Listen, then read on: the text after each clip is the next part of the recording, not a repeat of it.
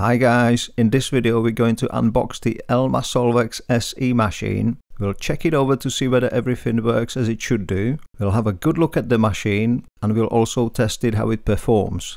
When I received it the first time I was able to use it, but I found a few areas on parts that were not very clean. We'll have to test that. The previous two times it arrived damaged and I made a video about what was damaged, how it was handled, how long it took, etc. If you've not seen it, check it out, the link is in the description. And today, third time lucky, it better be. I ordered the machine on the 15th of March and it was delivered the next day on the 16th of March. The third delivery, what we're watching now, was on the 3rd of October. Yep, I've not been able to use it for over 6 months. All this packaging you see now, that's not packed like this by Elma.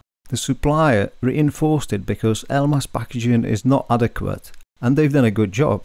This is far better than the previous two shipments. Before it was just the box, no cellophane, none of the cardboard L plates on the corners of the box, no nylon straps, nothing like that. What is frustrating, that this only happened after I made the previous video. That's when Elma eventually got involved.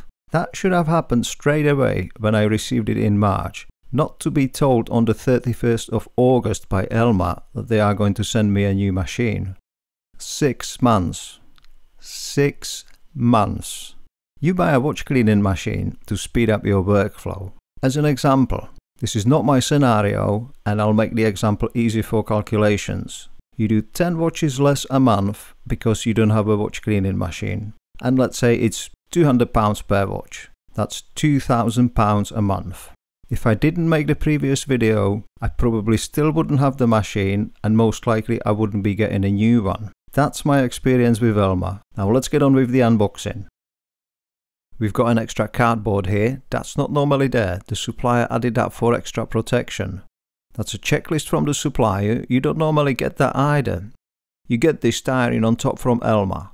And you don't get this much bubble wrap inside either. Again, the supplier added that in to protect the machine as much as they could. You get this box with jars, sealed. This one is opened and what we have inside are the jars, individually boxed. Normally, you get the power cord and the 4 jars in this box. My previous 2 deliveries, the jars arrived broken. The jar is fine, in its own box and some foam inside. That's how it should be done. The other jar, no problem at all, it's in one piece. Here we have the manual and the power cord. Lots and lots of bubble wrap, I like that. This is the type you get from Elma, not a lot of it in the box, but I think there is more this time, still not enough. And here's a bag from Elma, you don't normally get that. So what do we have in the bag? Hardback, I'm not sure what it is, let's have a look. A drawing pad, hardback one. There's more. A mouse pad. And there's more. We get an Elma mug. And there's something else there. Lanyards. Elma lanyards. And here's another box. Also opened, and we get 2 more jars. They feel fine. I'll open it later and let you know if there's something wrong, but it feels good. You don't normally get the bag with the Elma promotional stuff. I guess I get that because I'm getting the machine 6 months late. What is not there, and you will get, is the basket frame with 3 baskets and 1 mini basket. I already have that, so it's not in this box, but you will get that. Now let's have a look at it from the top. I think there should be styrene or some kind of foam on the sides to stop it from moving during transport, not just the top and bottom. The way it's currently packaged is not good enough. Not for the weight of the machine and the price of the machine. I think the first time I received it in March, it was turned upside down during transport, which didn't do it any good. I'll show you later why I think that's what happened. You can see here the box got hit, but the added L plate protected it. And on the top and bottom of the box, there were L plates as well, 2 layers. If you buy this machine, you should contact the supplier, ask them to open it to check it over, and if all is okay, ask them to reinforce it. Now let me move the machine elsewhere and let's have a look at it whether I'm 3rd time lucky and everything works as it should do.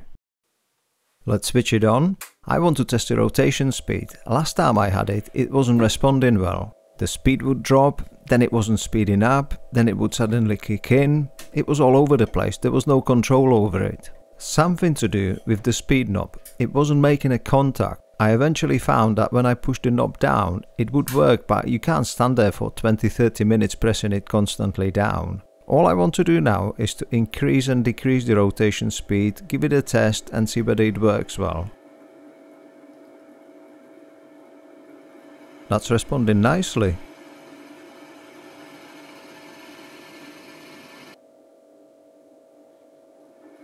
Increasing and decreasing the speed with no issues.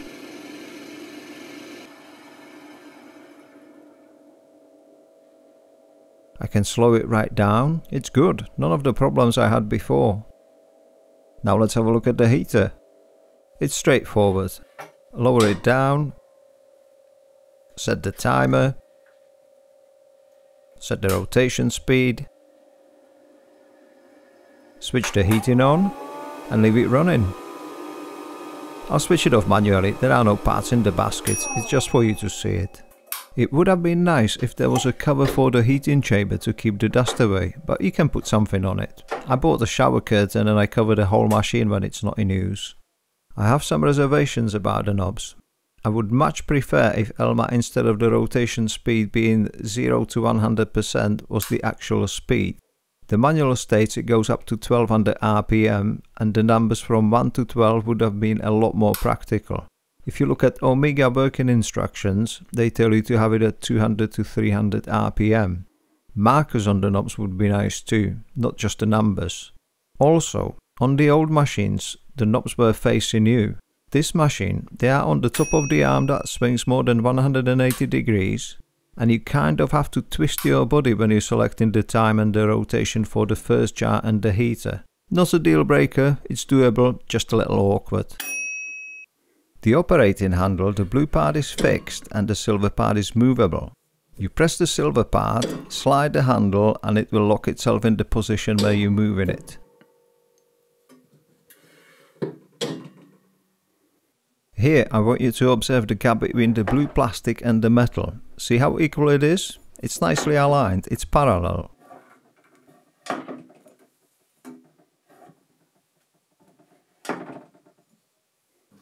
This is the unit I received before this machine I have now. See the difference?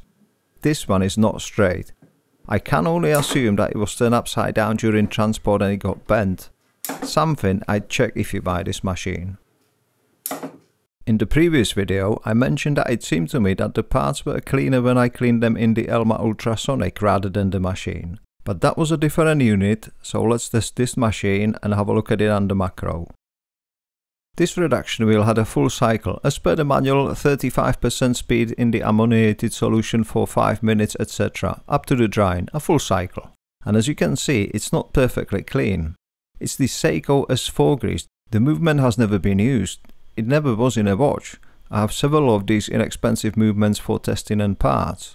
Okay, the S4 grease is thick and sticky, but this is not even a used movement.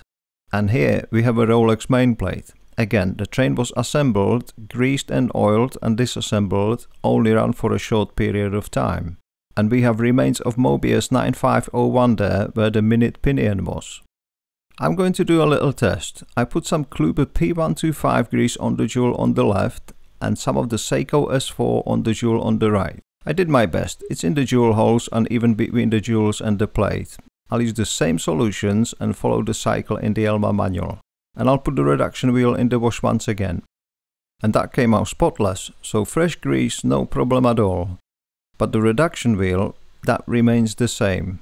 Okay, I'll carry on testing with the reduction wheel. This time I'll use non-ammoniated solution, but I'll leave it in the bath for 15 minutes. 35% speed, everything else as per the manual, but instead of the first jar 5 minutes, I'll do 15 minutes. And as you can see, it's still not clean, so a different solution and the 15-minute bath didn't help it.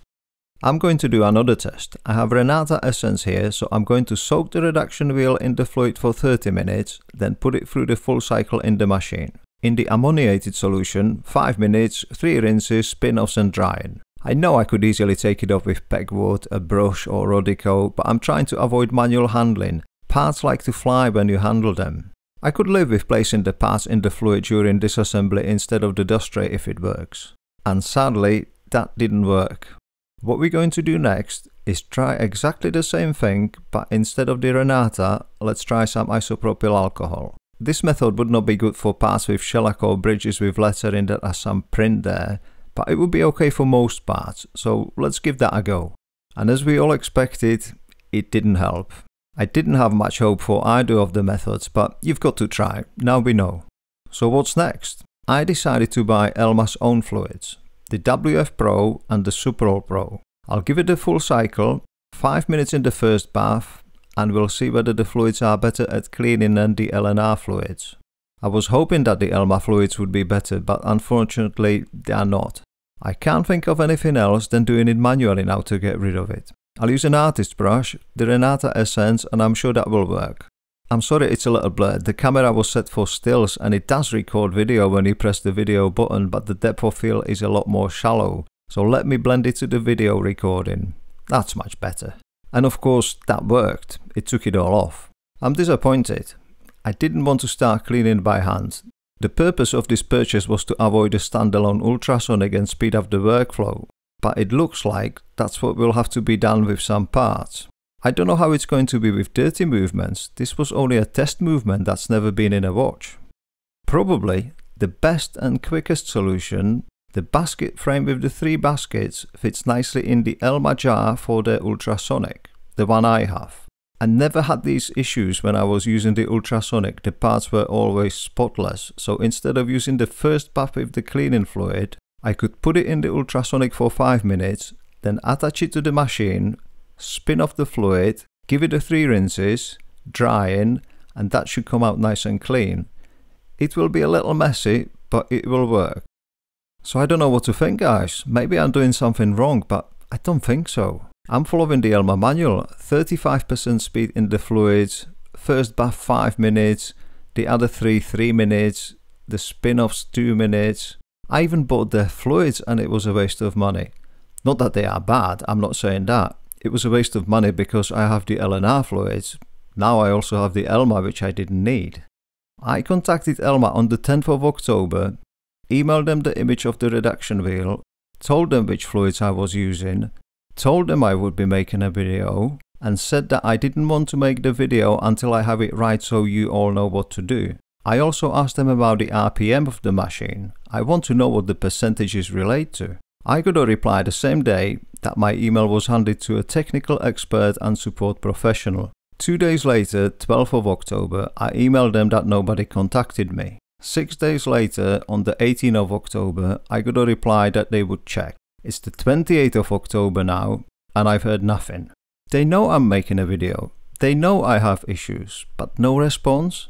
It makes me think they don't have a solution. Personally, this is just my opinion. It's a limitation of the machine not being ultrasonic. If you look at the VA machine, that's ultrasonic. Same for the Grainer and the Litids and some others. So even if you buy the RM machine, you will most probably have the same problem. Same jars, same wave breakers, no ultrasonic. The difference between the SE and the RM machines is that the RM is automated. There is no difference in the cleaning process as far as I can see. I have 3 pieces of the equipment. This machine, the ultrasonic and a demagnetizer. The ultrasonic, it's brilliant. Cleans beautifully. Parts or whatever you'll use it for, it's perfect. It goes on and on and on. None of the 6 minutes limit you get with the inexpensive ultrasonics. I've had it for years, used it extensively, and it's flawless. If you're after an ultrasonic, I would certainly recommend Elma. The demagnetizer, again, I've had it for years and it's absolutely fine. So they make good products, but this machine is a disappointment for me. I'll keep it. I'll probably use the ultrasonic for the first clean and then use the machine for the spin-offs, rinses and drying, but it's not what I expected to do. It wasn't a good experience. I eventually got a new machine after I published the video, not when they were informed it arrived damaged. 6 months loss of revenue, and the cleaning performance is, well, you've seen it. To wrap it up, they make good products. Don't disregard Elma, but this machine is disappointing. And also the customer service is disappointing. When you receive a damaged product, you want a replacement quickly. You don't want a repaired machine and wait for months. You don't want to start wasting your time making videos to make them do something about it. Sorry guys, it wasn't the happiest video, but if you're thinking of spending close to 3 grand, you want to know what you're getting, and this is what I got.